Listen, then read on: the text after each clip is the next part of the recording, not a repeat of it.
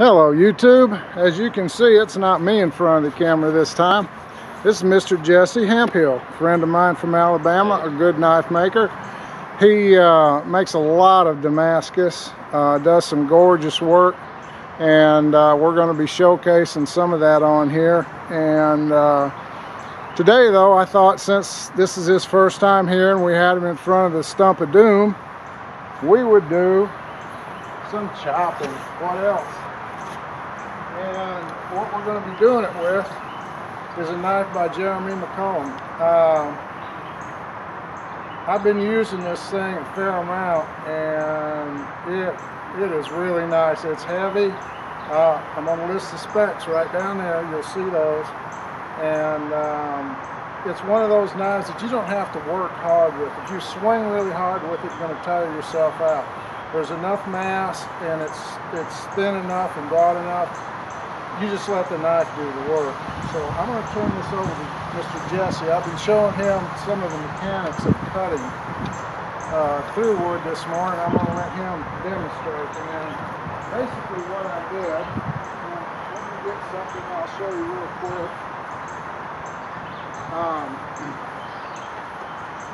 Have the Enterprise here.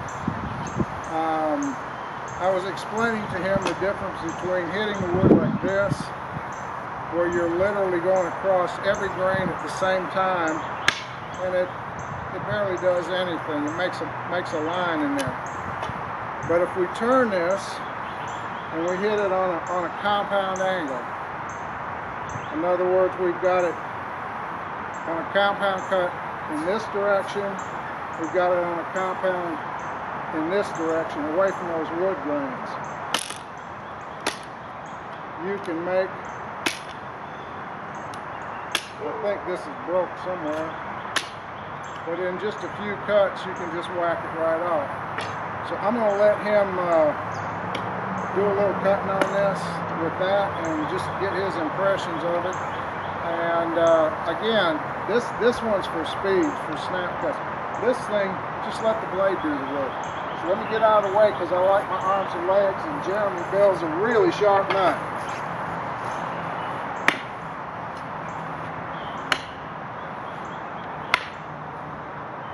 Now how hard is it? Just barely touched it, and I didn't use any power at all. And look, we're another cut and we're through. If I hit it right. That's on me, I'm not used to this. And bear in mind, this morning, in fact, just a few minutes ago, is the first that Jesse has seen any of this. So,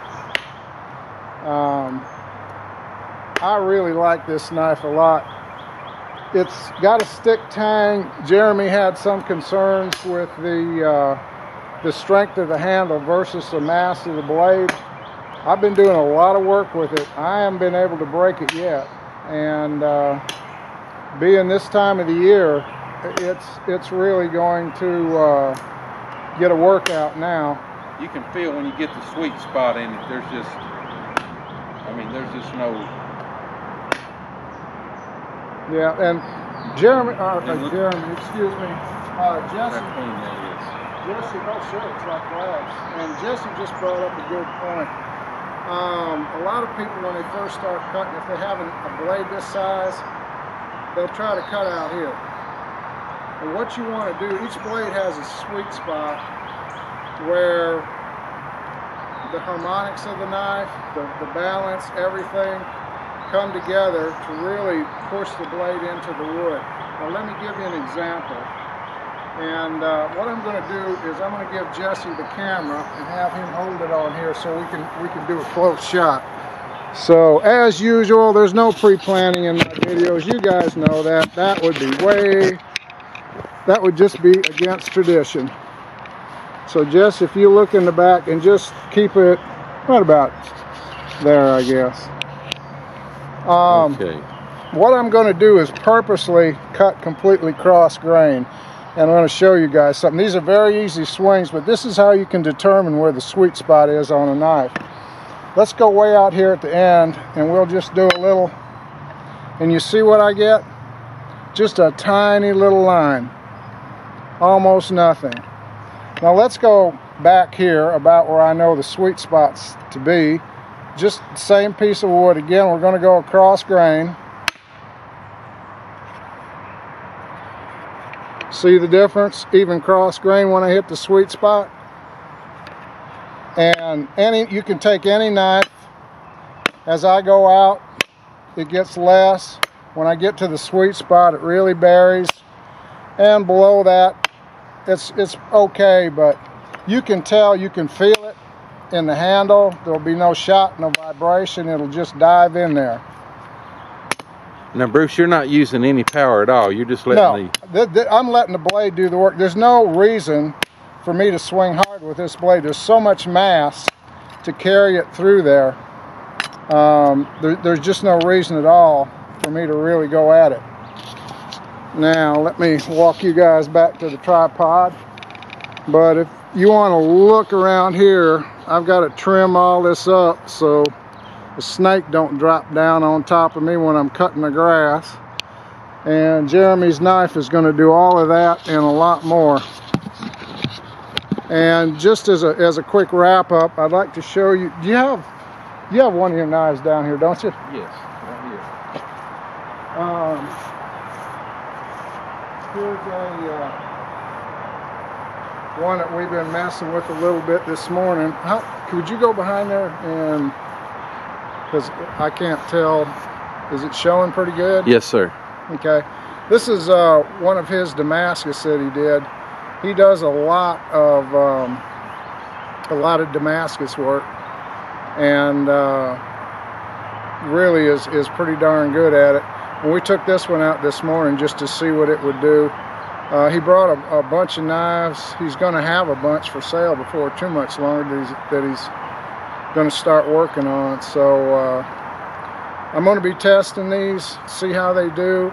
He's also going to be using regular homogeneous steels like 5160, 52100, and so I can't wait to see what he's going to come out with. But that's pretty much it for this time. Just a quick video. We did some work with this, and for its size, it really performed quite well. I always liken Damascus to plywood. People think that maybe it's a super edge holder or something. It's not. But what it will do is it's like plywood, because you have all the different layers of steel running in all different directions, so you can get a lot of strength out of it. And that's its real strength, if you will, is the fact that it can be made very strong for its size. And it sure doesn't hurt that it's really pretty stuff too. Yeah, and Bruce, now I edge quench everything so that the back of it is always going to be springy and tough. So, and the ricasso, the tang, and all that is not hardened at all, so it has a lot of flex to it. It should have should be tough to try to break it. It shouldn't snap. Well, and if it does, we will find out, because that thing will tell us right there. Yeah. And we've got some special stuff we're cooking up. If you want to come around here, Jess. Okay. We've got a few special things that we're cooking up, and I can't wait, especially one of them. I can't wait for you to see what it's going to be. Something that you hadn't seen in a long time, I bet, and something that's really cool, I think, but it's going to be a little collaboration. I'm also going to go over to Jesse's workshop. We're going to film him there forging, actually making some Damascus, forging out some homogeneous steel blades, and I think it should be just a bunch of fun. So that's pretty much it for this time, YouTube. You guys take it easy, and we'll talk to you later. Thank you.